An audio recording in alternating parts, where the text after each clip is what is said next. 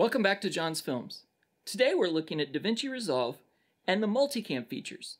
The channel is typically a performance benchmark and tip channel. Today's a tip. Let's check it out.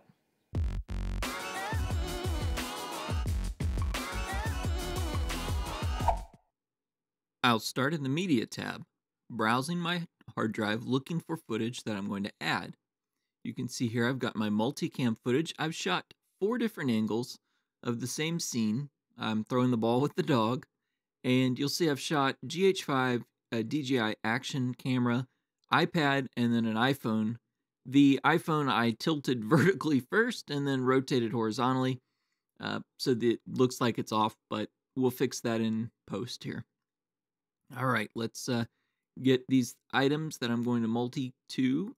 So I add it to my media pool, and here in the media pool, all of them exist.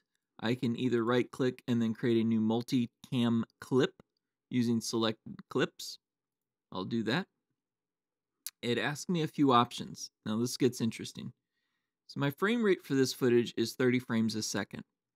My starting time code, well, I didn't time code them, meaning I did not sync the camera's internal time codes prior to filming. Instead, what I'm telling it is, I'd like you to use sound. So look at the sound waves, and I had a trick when I was filming this, I'll show you in a minute. But effectively, use the sound waves that you've gathered so that you can sync up the clips. The other options are place an in point or an out point, which tells me I turned all the cameras on at the same time or all of them off. You would have to go set the in and out, however, specifically to in and outs that you set on each of the individual clips. Use the time code, like I was saying, that's been embedded in the footage, or use markers as you mark it across the footage. The next option here is to move source clips to the original clips bin. That says I want you to take the real 4 clips and put them into a bin so that I don't have to look through them all the time. And the last thing, let's see, clip name. What do you want to name it? Well, I've got the clips named after each of my sources, so I'd like you to use the clip name because the metadata on all of them doesn't necessarily have, and those are your options. You can use the metadata. It's not necessarily in each of these clips, or just sequentially. Clip 1, clip 2, clip 3, clip 4. I'm going to use clip name. You can let it check clips from the same camera, in which case it would use metadata to determine these are from the same camera and put them on the same track in your editing timeline. All right, I click create, and now I have a bin of the original clips, and I have one multicam track. Due to personal preference, I've jumped to the Edit tab. You've got your multicam. Now that you've created it back in your media page, you could have created it here as well. I drag it down into a timeline. It's important you do this step first. The next thing we need to do is enable the stacked timelines view. And you can see here I've got a tab with timeline 1. I'll right click on multicam and say open in timeline. So here we are with a separate secondary timeline that represents each of these clips. Why did I do it that way? Well, I'd like to color each of these clips so that they color match, because right now it's all over the board. I've got iPhone, iPad, extremely saturated, thin footage. I've got a GH5 with a flatter profile on it. They just don't match. So you would color grade these, or I should say color correct these, so that the cameras would come close to matching. I'm not going to spend all the time to do that at the moment, but what I will do is click the auto color. I have a video on auto color if you haven't seen it yet, so that you can get an idea of what it looks like before and after.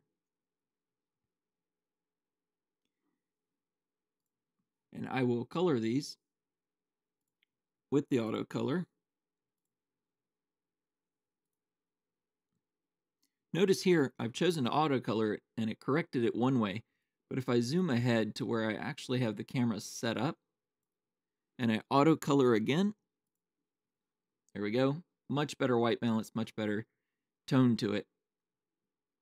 Now that I've colored my footage, I can close that multicam timeline, I'm extremely particular about this sequence because if you were to open in timeline in the stacked view of all 4 of the source footage to start without dragging the multicam down into a timeline, you end up making color corrections that do not translate into the multicam footage that you add to your timeline later. So it's very, very particular. First step, drag this into a timeline.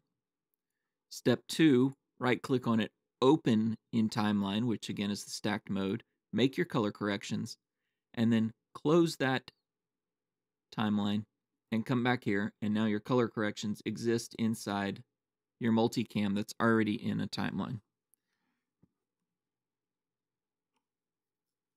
Now we get to the magic. Here's what we get to do now that we've created a multicam timeline.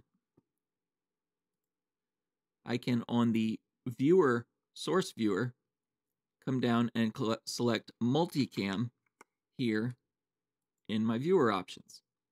It then gives me 4 boxes, and I can choose to go between 1 by 1, which is just each of the individual ones, 1 by 2 on the sources, and you'll see why I named the clips after the sources, 4 by 4. In this case, I have 4 source clips, so I'll choose 2 by 2, 2 by 2, and I can see all 4 of them inside the window at the same time. Now, as I drag through the footage, you'll see, and you'll notice I turned on the DJI action camera first, then the GH5, then the iPhone. I think I actually had the iPad on first.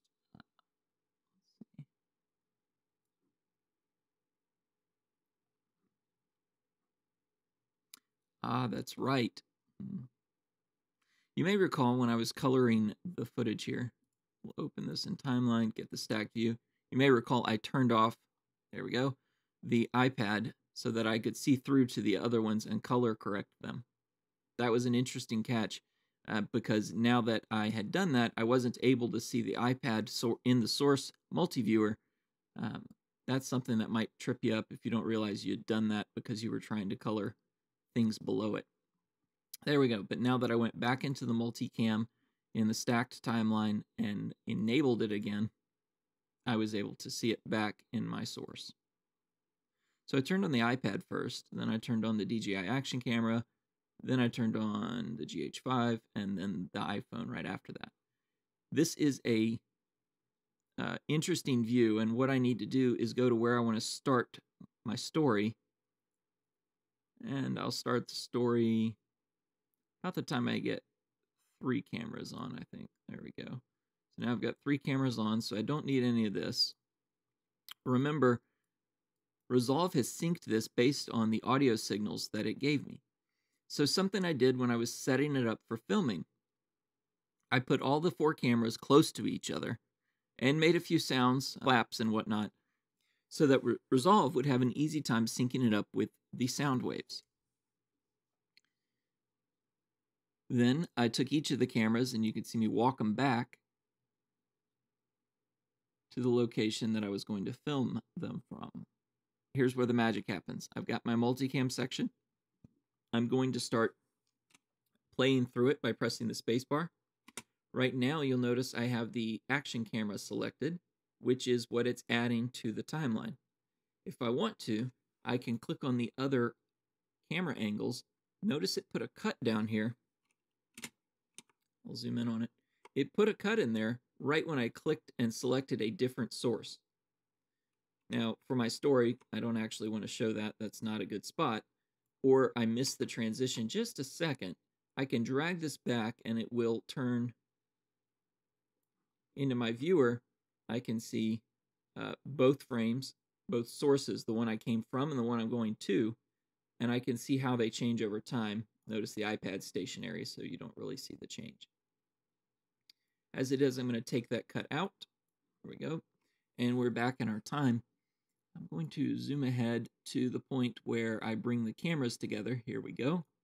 And I'll start our story there. So I have 3 of the cameras on. I'm about to turn the 4th camera on, and I'm bringing them close together. Now again, I press play. I'm going to select the iPad. I think that's cool. I'm walking into it. and then you can get a view of me looking at the dog with my action camera. I'm making some noises so that I can get them grouped together. There we go, clip, clip, clip. And I'm now going to grab the camera, turn around. I like the shot with the lens in it up here. Run back. Now I want to see me making the GH5 get stationary in its position. There we go. I'm walking. Let's get a view of me walking over here. Get some action cam off my head. Down here, I'm just about to place the camera. So I will select the iPhone as it's getting placed. Now I'm going to turn around with the iPad because it's got a view of me walking back. The action camera. See the dog walking in. I now grab back there. Here we are up in this shot so you can see me throw it. See the dogs run. iPhone, you see the other dog run up behind him. So this is how you can very easily set up multi-camera. And did I get each of those transitions exactly perfect? No, I didn't. But I got it so close that now all I have to do is some minor tweaking. Now this is something I should have done in the other timeline. So let's go back, see if we can correct it and have it come across. This is the footage for the iPhone. And you see one of the problems with it is that it's rotated. So if I go into my inspector, I know it's about 1.8 cropped at the moment, and I need this to go to -90. And now I've got my full footage. All right.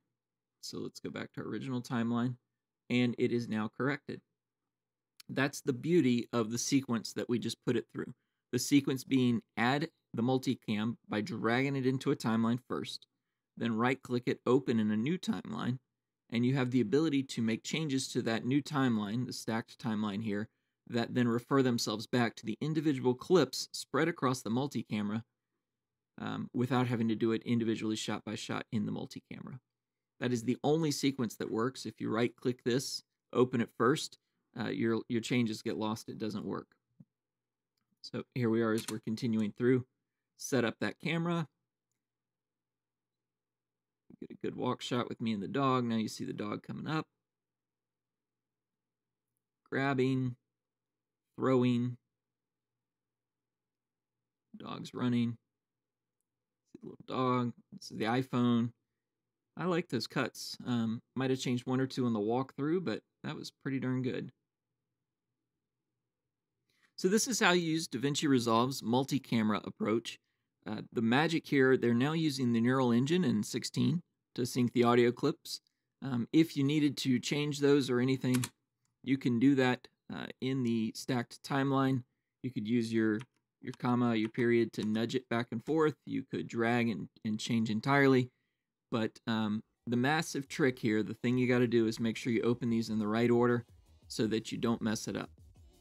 If you do, you'll notice that the changes that you make in your stacked timeline don't reflect back into the timeline that you've got. Your multicam cuts in, and then you're in for a mess. Clearly, Blackmagic Designs put a lot of money into Davinci Resolve 16. The neural engine makes the matchup perfect with the multicam, at least in my use, and I look forward to seeing what else they can do with it in the future. Thanks for watching John's Films. Subscribe if you aren't already subscribed, and have a great day. Thanks.